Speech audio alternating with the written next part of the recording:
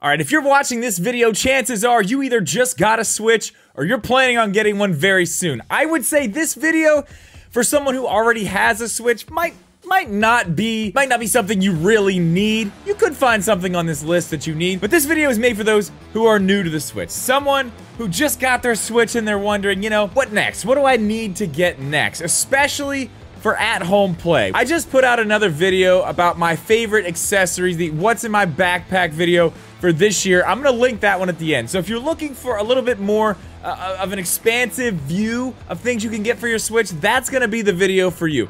This one's gonna be the basics. This is gonna be what you need at your house to make your Nintendo Switch experience the best it can possibly be.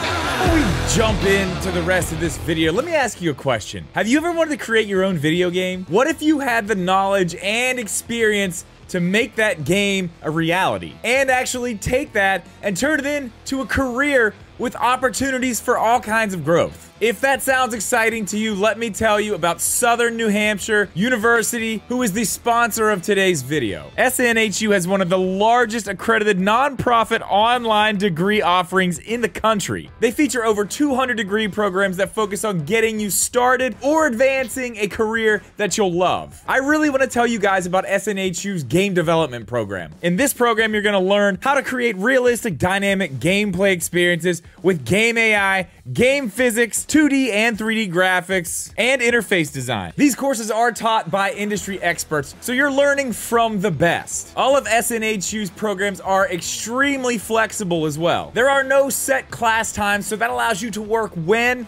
and where you want. And if you already have college credits, you don't have to start over. SNHU will let you transfer up to 90 credits for your bachelor's degree and up to 12 towards your master's. So if you're ready to switch to a career that you love, go check out this link you're seeing right here on screen. It's also down in the description. It will also be in the pinned comment. And a huge thank you to Southern New Hampshire University for sponsoring this video. All right, let's jump right into this. The first thing, in my opinion, you're gonna need to get once you get your Switch to make your home play experience the best it can possibly be is a Pro Controller. Now, does it have to be the Nintendo Switch Pro Controller?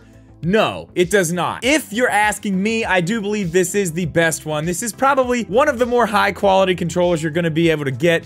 It is made by Nintendo. It has all the features that you're gonna want in a Pro Controller. It's gonna have the same HD rumble as the Joy-Con, so that's really the only place you're gonna be able to get the HD rumble is in a Pro Controller. There are no other controllers that have that type of rumble. Lots of them have rumble, but it isn't quite the same as HD rumble. Not a ton of games really take advantage of HD rumble, but the ones that do, it is worth having. A few of the big ones that I can think off the top of my head, there's a lot of stuff in Luigi's Mansion 3 with HD rumble. There's some stuff in Mario Odyssey, but if you don't want this controller, there are different options. One of my favorite options, other than the actual Pro Controller, is the King Kong 2 Pro from Gully Kit. I'm gonna have links to all this stuff down in the description. They are Amazon affiliate links, so if you click on those, it does help me, helps the channel, so thank you.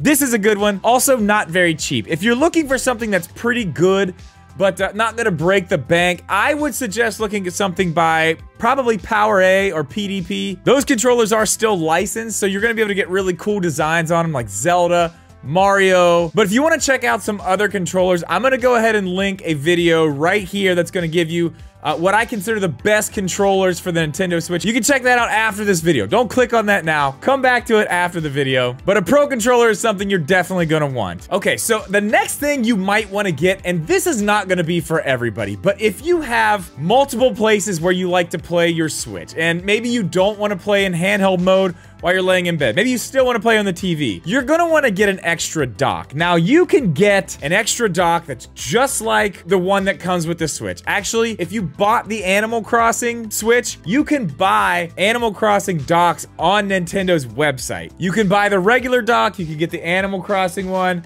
You're not gonna be able to get this one, but that's the beauty of having more than one dock. You can really just make them look like whatever you want. But there are other options when it comes to docks. And I know a lot of people don't like the third-party dock option, but I honestly have not had any issue with it whatsoever. You can get a full-size dock from Nintendo. You can use a charger that comes from Nintendo for the Switch. You can get a third-party dock, and if you're using that same type of charger, chances are you're gonna be okay. Or you could go another way completely, and you can get something like this. Believe it or not, this is an actual dock. You can plug in USB-C to USB-C to the Switch right there, HDMI to the TV. It's got an extra USB-A port in case you want to charge a controller, plug in some type of accessory. It's got all the same plugins as a dock. I've been using these a decent amount. They're pretty good. I've got a few of these things. I've never had a problem with any of them. I'll go ahead and link a few of these down below. These are a good option. The regular dock is a good option. There are other third-party docks that are a fine option. As long as you are using the charger that comes with the Switch or another one that you buy separately that is from Nintendo, you're gonna be just fine. So I'll link some down below, but yeah, a dock, having an extra one so you don't have to move that around. The Switch is very portable. The dock really isn't. But it is nice to just have a dock on the TVs in your house so you can just take your Switch out, move rooms, put it back in, and keep doing what you're doing. Now, the next one is for those of you who still want to play your Switch at home, but you know, you don't have to have it on a TV. You want to play handheld. The Switch itself is not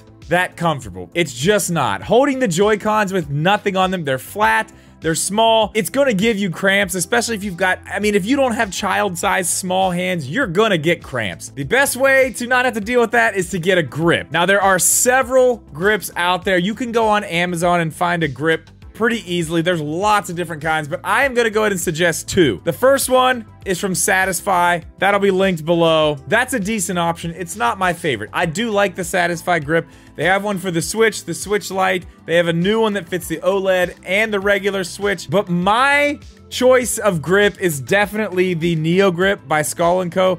They actually have a few different grips, but they all fit this same style of grip. This is the smaller one. They have two other size options. They basically look like this. You can interchange them. They fit right on the back. They have them in all different colors. You can get whatever color you want to match whatever Joy-Con you want. If they make a Joy-Con in that color, they make a grip like this in that color. And the good thing about this one is you can buy it all in separate pieces. So if you get new Joy-Cons and just want the colors to match, you can just buy these as the sets individually. You don't have to buy a whole nother grip if you don't want, so that's nice. They do make it easy to upgrade. I will have a link to Skull & Co.'s site down there. I do have a 10% off code you can use if you go to the site. But as far as a grip, that's the one that I definitely recommend. Satisfy is very good as well if that's the way you want to go. Absolutely nothing wrong with that. For me, it is Skull & Co. I do like that one a little bit better. So another thing that I think you should definitely have as a home setup for your Nintendo Switch is probably at least one other set of Joy-Cons. Now, this is going to be for several reasons. One, as we know, Joy-Cons drift. You know, it's just something that happens. The sticks can be replaced pretty easily, but not everybody wants to just,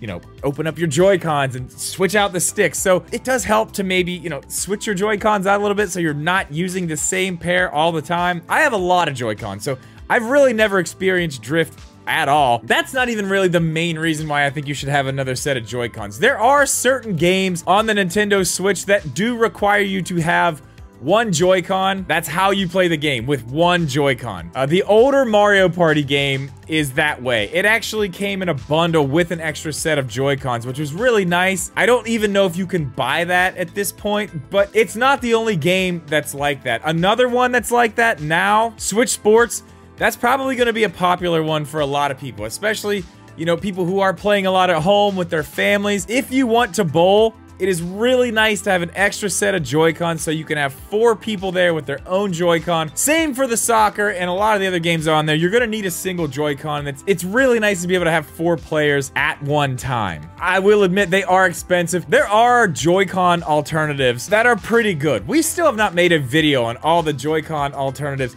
If you want me to make a video on that, leave a like on this video. That will let me know that you want to see that video. You know what? If this video is really helping you at all in any way, leave a like. I would definitely appreciate that. But there are different Joy-Cons. There are a lot of them that do the same exact things as these. I'll link some of the cheaper options below. But I think the final thing, and this is a very easy one, but it's one a lot of people overlook. I think the final of the 5 things that you really need to have a good experience with your Nintendo Switch, whether it's actually at home or anywhere, is a micro SD card. You really need to get a memory card. Even if you get the OLED, you're only talking about 64 gigs of onboard storage. If it's either the other two, it's only 32 gigs. You're basically downloading a game, maybe two, depending on the size. And I know not everyone is like this, but I am someone who is all digital. I actually bought a 1 terabyte memory card, which is definitely not something you need to do at all. For a normal person, 128 gigabytes, maybe 256, something like that will be absolutely plenty. But if you do want to go for the 1 terabyte, you're never gonna have to worry about anything. I have so many games on my Switch. On that 1 terabyte memory card, it's still not full. So you have a lot of room on something like that. You won't have to switch anything out. And for me, especially when I'm playing at home, when you're sitting on the couch and you decide, okay, I'm playing Breath of the Wild, but I want to play Splatoon now. It's just way easier to be able to go back to the menu, go over to Splatoon, play that digital game instead of getting up, changing out the cartridge, sitting back down. You know, it's not that big of a deal to do, but it is much more convenient to be able to have all these on your Switch, not to worry about taking any cartridges out. If you are interested in going all digital, I have a video on that. I'll link that one at the end too. But guys, that's really all I got for this one. As I said, there are going to be links to all this stuff down in the description. You can find all of it on Amazon, most of it, even the Skull & Co stuff. But if you're gonna look at the Skull & Co stuff, use that link down there. And again, I want to thank the sponsor of today's video, Southern New Hampshire University. Thank you so much for sponsoring the video, guys. That is all I have for this one. As always, thank you so much for watching this video. Please leave a like. Make sure you are subscribed. See you in the next one.